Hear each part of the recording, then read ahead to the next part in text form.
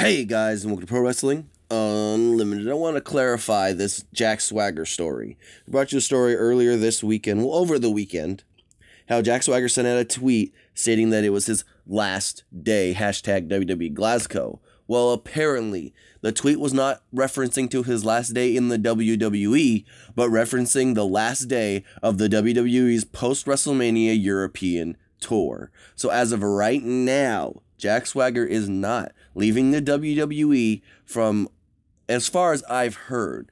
Like I said, all the tweet was about was the last day of the tour, not his last day in the company. But like I stated in that video, Jack Swagger hasn't been used well. He hasn't been used prominently for months, probably over a year.